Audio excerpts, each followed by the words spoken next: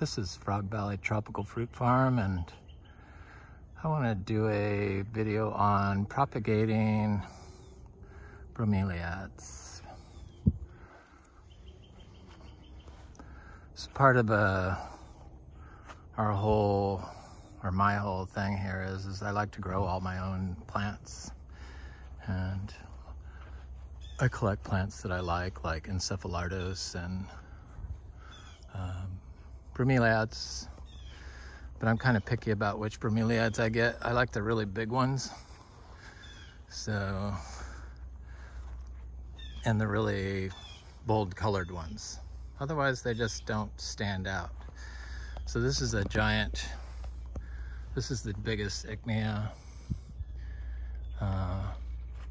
Gets like more than 4 feet tall, and this is the Tiana and orange, and this is Pinot Noir.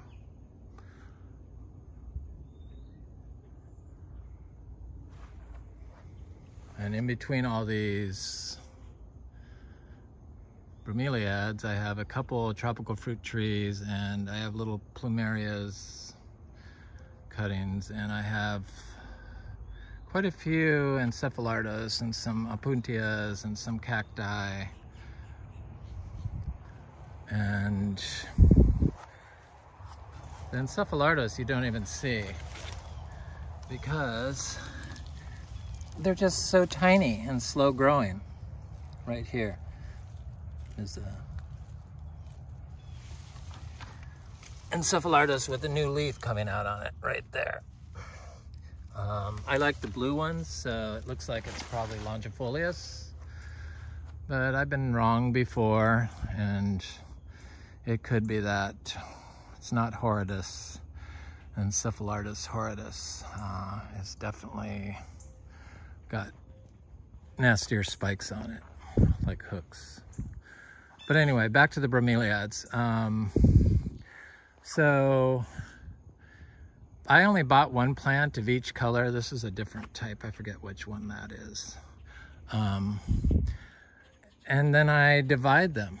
And I like bromeliads because butterflies are really attracted to them, and they provide like a dry space underneath their foliage that's needed sometimes for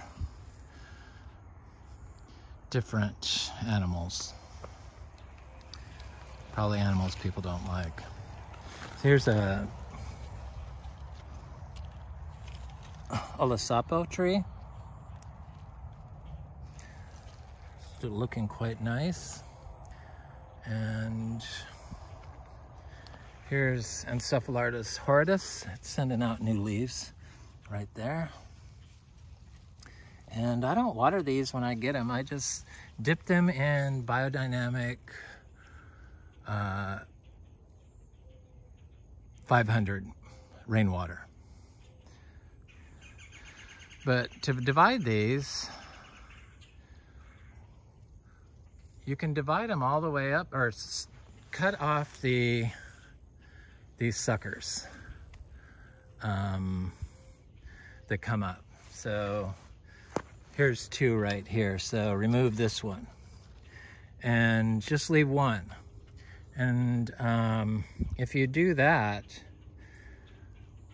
you can it'll keep sending out new pups until the flower dies. So that's kind of what I do here. I just keep, because I don't want them to overtake, because I don't want my Encephalartos to get completely blocked by everything, rain and sun. So I keep thinning them in here because I just kind of just use this for a propagation area. And this is what I've grabbed this morning so far. So this is the giant one that turns red, and this is Pinot Noir that turns, it's a darker red. It's this red one right here. And in the sun, and it gets a lot bigger than that.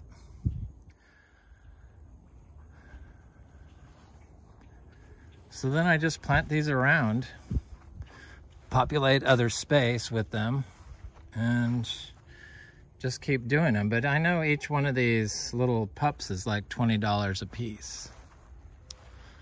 So it's like could be a never-ending money stream while you're growing tropical fruit trees in a biodynamic natural system like this. I have native palms I've planted in there, and of course these are native palms. I love them.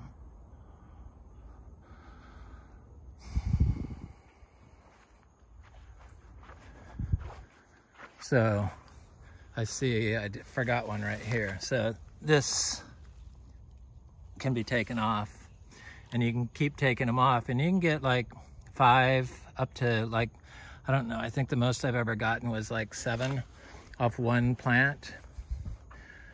I just keep taking them off and taking them off while the plant is blooming. So this one gets taken off. That's the flower spike just starting, so you just leave. You keep taking the pups while the plant is flowering and the flower's alive. And this is one that's flowering, and I'm removing the pup, so I already pre-cut this one with the clippers. You just go right down to where it's connected at from the mother plant, and you cut, and then you just pull this out.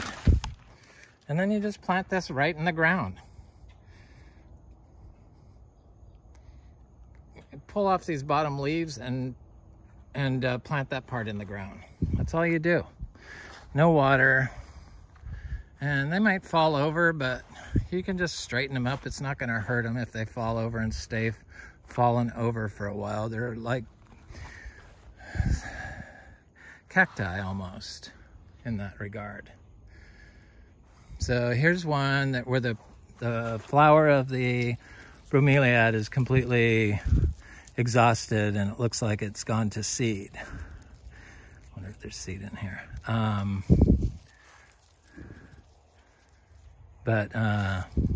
So I leave this last pup, even though it could send off one more because it looks like the plant is still okay, but I just want to leave that last one there. That's what I do. And there's citrus in here, and heliconia, and starfruit, ice cream bean, and